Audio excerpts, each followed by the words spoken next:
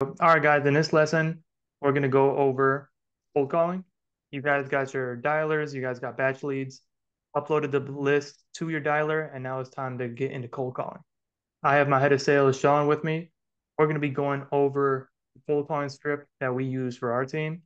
And it's not really a script, it's more of a cold calling structure because we're believers that you can't script a phone call. There's wholesale scripts out there where it'll tell you exactly what to say, and then the first line it goes in a different direction, and now you're lost. So we're going to go over our wholesale structure. Sean kind of explained to us the importance of having this structure that we have laid out, and what we're going to go into first. Absolutely. So the structure is important, and I'm really glad that you said that in the first place, that we don't do a word for word script, because you're right, those calls they don't always go the way that it's scripted out. And then if you're used to something, you get stuck, then you don't sound like you know what you're doing with. So this structure is really good at covering everything that needs to be covered while allowing enough improv for you guys to put your own personalities into it so that it doesn't sound like a script.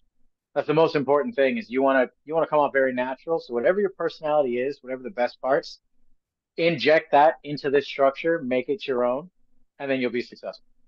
All right? Exactly. Yep.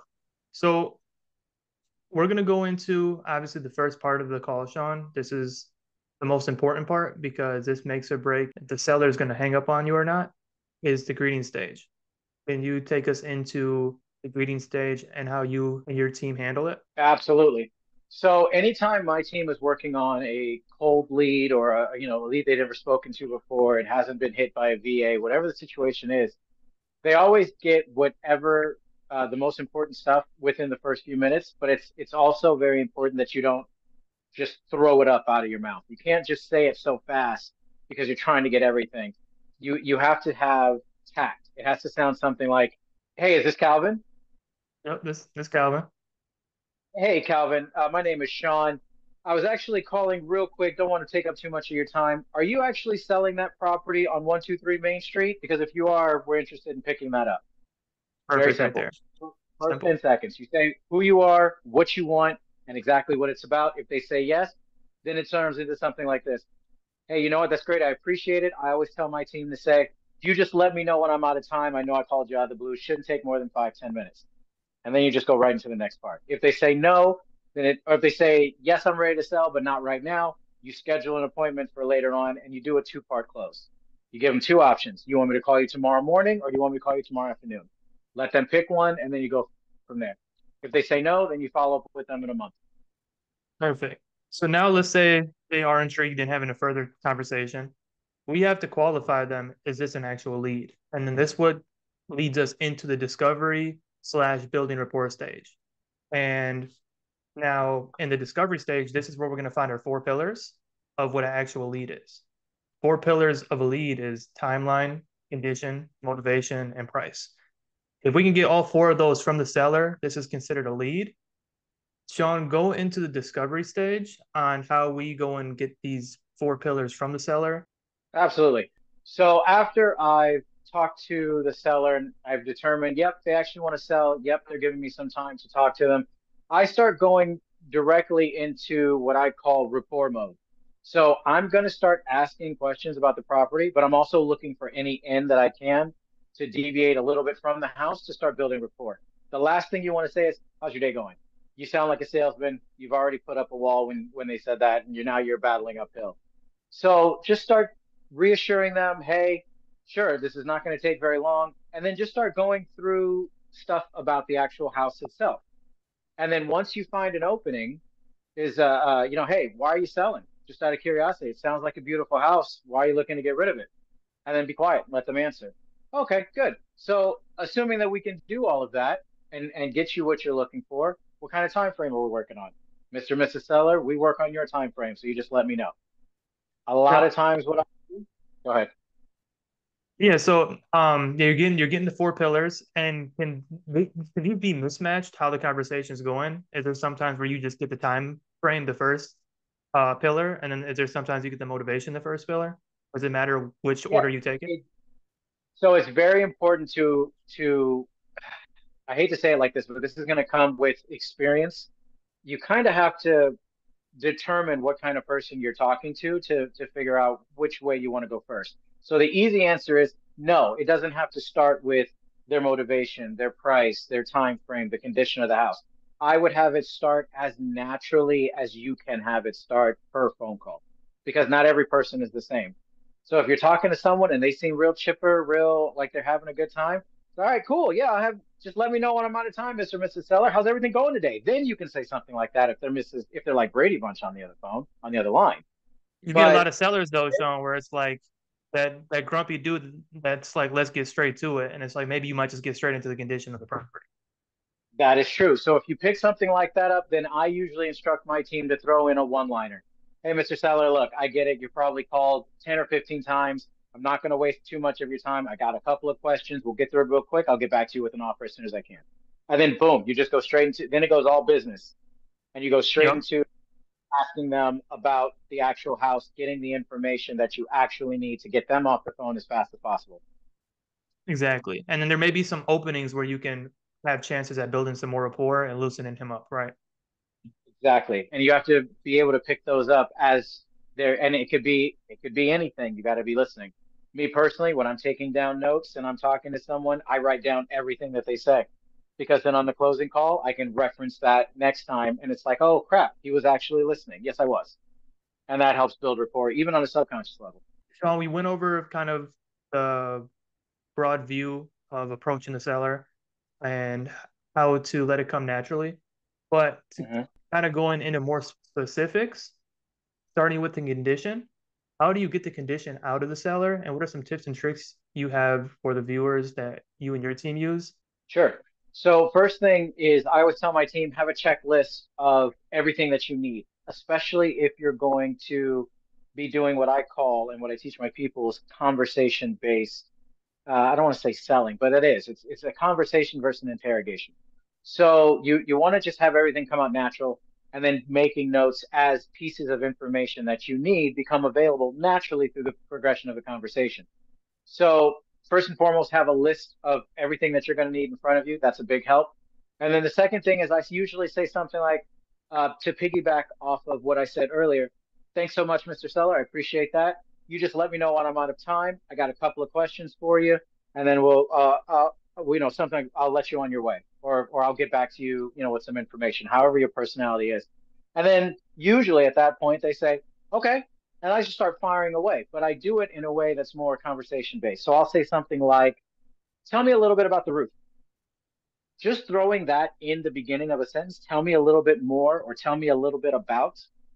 That's a very soft but engaging way to get someone to open up about a certain thing. And Exactly. then if they And then give you an answer that's not satisfactory or that's very surface level, tell me more about that. That's all you have to say. It's very simple. Tell me a little bit more about that. Or how do you exactly. mean? You just keep asking questions until you get the answer that you want. Yep. John, is there some lines that you use to kind of with those stern guys? Sometimes you can say, "Tell me about the roof," and some guys are like just really short answers and everything. Is there some lines that you use to kind of get the seller to open up to learn more about the condition of the property? Yeah, so there's a difference between lines and how you posture yourself. And what I mean by that is your tone of voice. So if I get on the phone and I notice, and I can tell from the moment they answer the phone that it's one of those type of guys, I'm going to posture myself as someone who is either on their level or someone that they have to qualify themselves to me. So what do I mean by that? Someone's on the phone and not necessarily being like, rude or anything like that, just a stern, an A-type personality. I usually say something along the lines of, "Hey, Mr. Seller, nope, I get it. You're a busy guy. I'm a busy guy. I've got some questions. The more accurate you are with me, the less time I have to take on the back end double checking with you.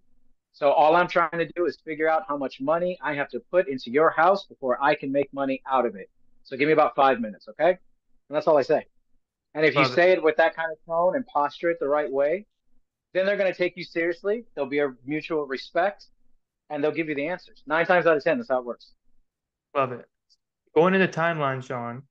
Timeline is also a very important thing. We don't want to deal with somebody if they're saying, "Hey, I'm thinking about moving next year." How do you get the timeline of a seller out of them so we can continue to prospect them out if this is an actual lead or not? One of the more, if you're having a nice cordial conversation, one of the more easier lines that I use is I use Harry Potter a lot. I say, hey, Mr. and Mrs. Seller, if this was Harry Potter world and you can wave the magic wand, how fast am I getting this done for you? Because I move at your pace. So if you want this done in a couple of weeks, sure, just let me know. Do you want it done in a couple of months? Sure, just let me know. And then I be quiet Perfect. after that and I let them answer the question. Exactly. Pretty simple on that one. Yeah, that Now, one's pretty self-explanatory. I don't know too yep. many people who are going to give you an issue on time frame. Yeah, if they give you issue on that, they probably don't want to talk to you. Yeah, yeah, they're trying to get you off the phone. Yeah. So going into price, how do you get the seller's price first? How do you even approach getting the price out of the seller? So on that one, again, you kind of have to. It'll change depending on who you're talking to. But what works for me a lot is I wait. With all of these pillars, you don't have to do them in any order. Me personally, me and my team, I put their price and motivation at the end, and it usually goes motivation then price. And here's why: because I say after they give me the condition of the property, they give me their timeline. Then for me, it goes straight confusion. I have a very confused tone.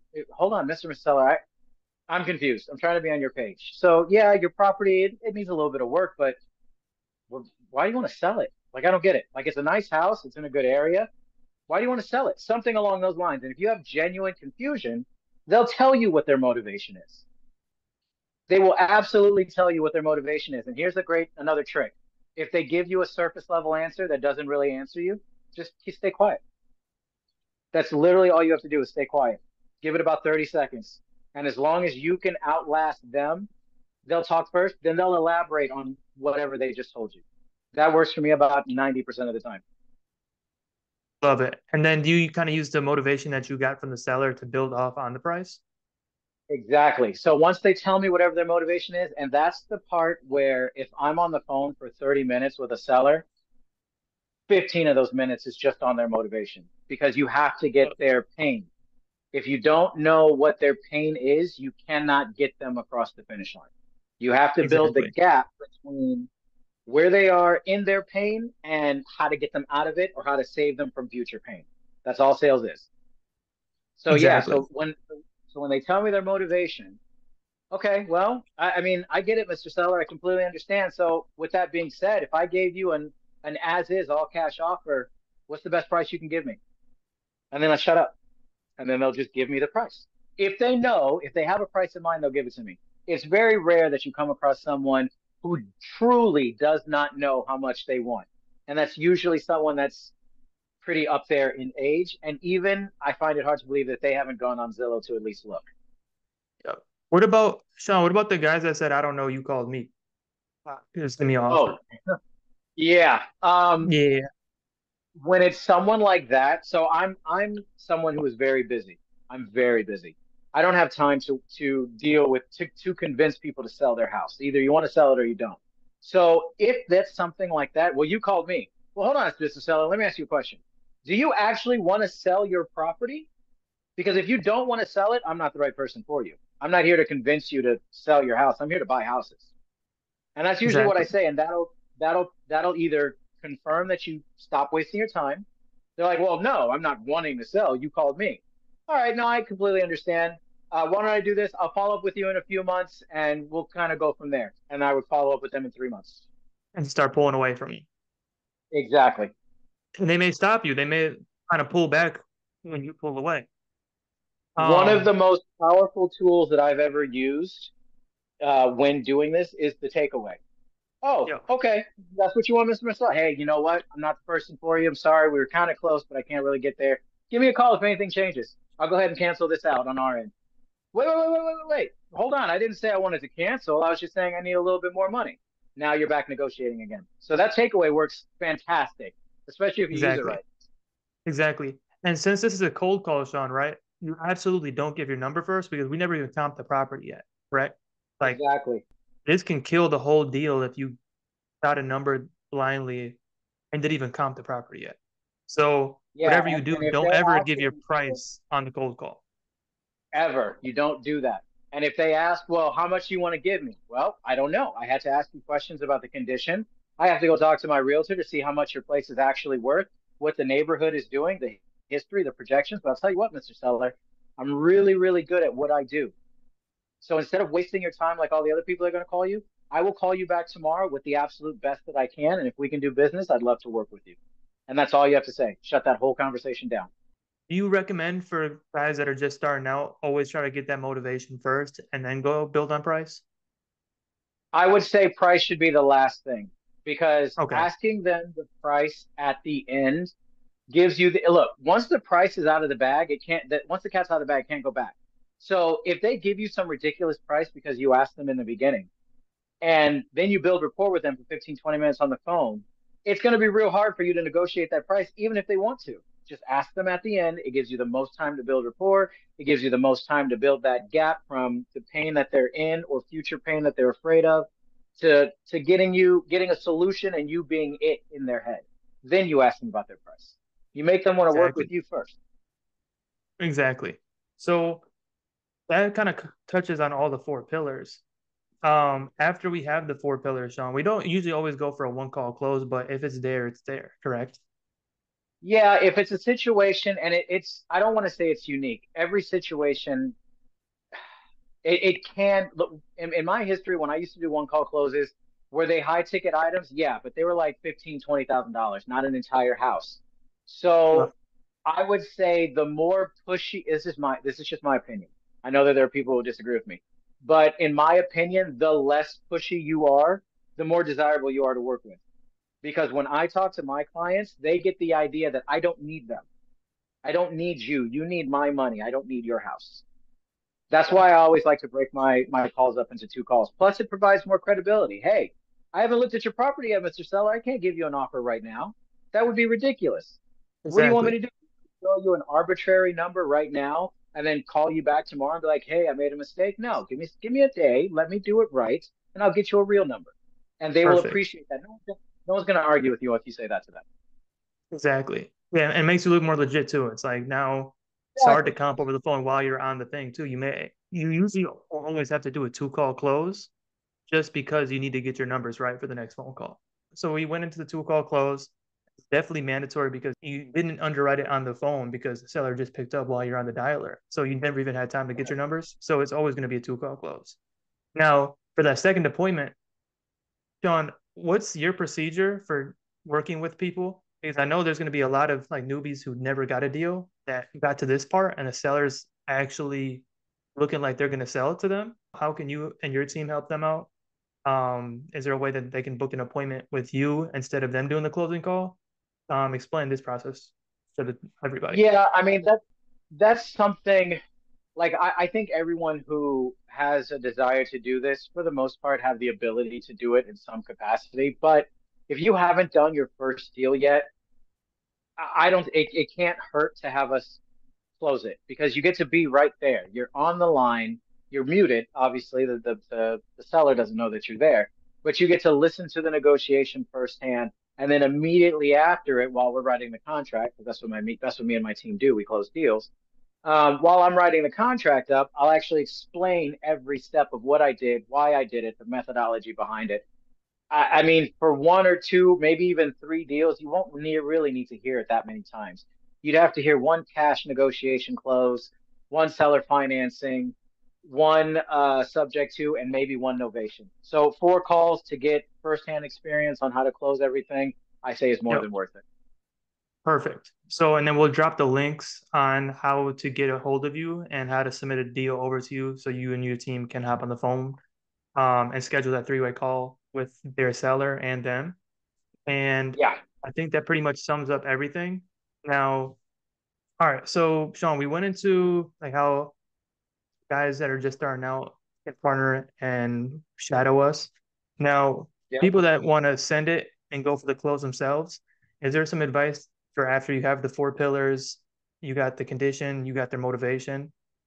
Is there any tips and tricks on that second phone call that you use to be able to get them at the number you're looking for?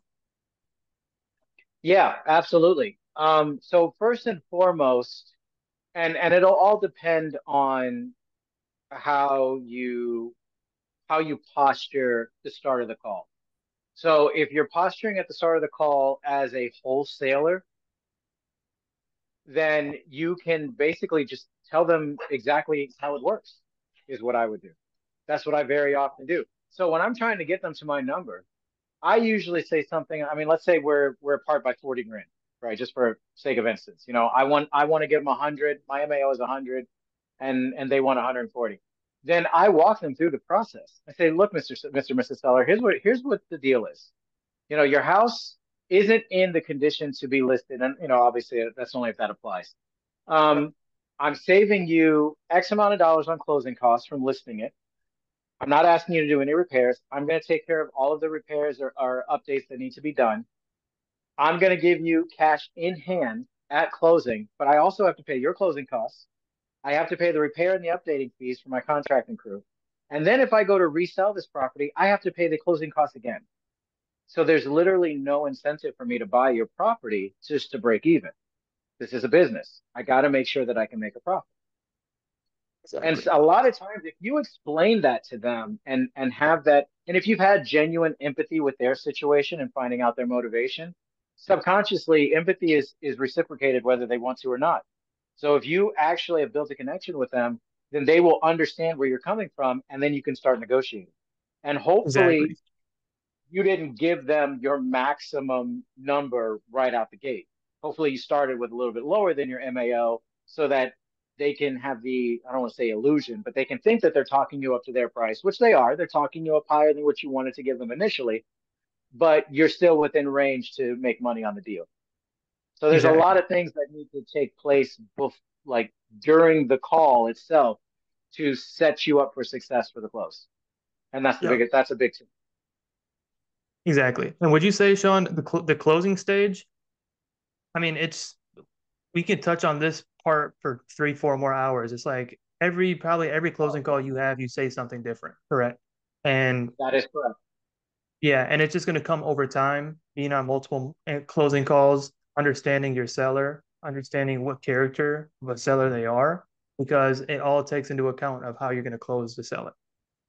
Exactly. Correct. And these are all things that have to be honed and then implemented from the moment you first call them all the way to the pause at the end when you give them your number. You have to maintain Yep. that same energy, that same pose, that same posture and confidence. And if you don't set certain things up at the beginning, you're gonna have a very hard time at the end. Exactly. And yeah, the script will be in the where it'll be in a link below. It won't touch everything, but it's going to give you a good idea of kind of which each stage you're looking for to get out of the seller. Obviously, the closing stage in the script, it's not going to make you a master closer. That's going to come over time. And it's going to come over by just shadowing either Sean or his closers by learning different techniques. I would say, I mean, Sean, there's probably closing calls that you have where you say something new that you never even thought about, and it just came over the phone, and you're like, "Oh, that sounded pretty good." Correct? Oh God, that's happened so many times where I'm like, God, I wish I was Oh yeah, recording that. exactly. And it's just like it comes over time. It's just this is a game where you're not going to be a master at it right away, so don't be nervous thinking you're going to mess up on these calls. Worst thing that could happen is you don't do the deal. Yeah, And you're gonna mess up every time yeah, even now. When I hang up, I was like, oh, even when I get the deal, oh, I should have said that. It's going to hmm happen. You just have to have that confidence when you're on the phone that this is the best way to help them fill that gap and avoid the pain or the future pain. If you do that and you truly believe it, then the confidence will come through your voice. exactly. And what you always can do as a newbie is if you don't know the answer, and never makes you less credible if you just say, hold on, let me get the answer from that from my partner or something. And you call either me or Sean, you text us, you reach out to us. We'll be able to get on the phone with the seller and provide that extra expertise where you couldn't provide it at. But it never makes you look unprofessional. It actually probably makes you look more professional where you don't want to lie to them. You're like, hey, Mr. Seller, I don't want to lie to you. My partner deals more on this side of the with in between things. Right, Sean? I literally just had to do that yet Monday. Yep, Literally just like, hey, Mr. Seller, you know what? That's a good question. No one's ever asked me that, so I don't know. But give me a little bit. I'll go and find out for you. exactly. And then And absolutely, the more transparent you are, the more trust you have, and it actually will probably increase the odds of you actually doing the deal with them. exactly. That was pretty much everything going over the cold call script. You can actually go, this is actually a script that you can use after if you have a VA or if you have another person bringing you leads. You can use the same exact script for a lead as well. And that's why you see at the top of the title, I titled this, titled this cold calling slash lead script. So you can use this for an actual lead as well, because you still want to reciprocate everything that was said in the cold call from your VA or from your acquisition guy that brought you the lead. All right, you guys, see you in the next lesson, and we're out.